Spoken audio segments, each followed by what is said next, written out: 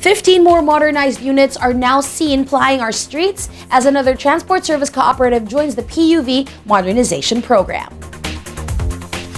The Pasig-Quiapo Operators Drivers Alliance, or PAMA-CODA Transport Service Cooperative, has launched 15 modernized jeepney units that are equipped with Euro 4 engines, air conditioning, CCTVs, and dash cams, among others.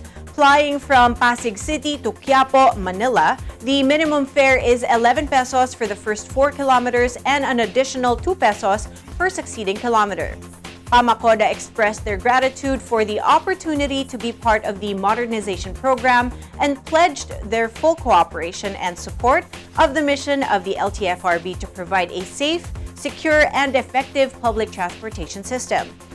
The LTFRB, for its part, said that the launching of the units is in line with the office's commitment to improve public transport and enhance the riding public's commuting experience through the modernization program. The Pasig-Quiapo Operators Drivers Alliance Transport Service Cooperative started its operations last January 20.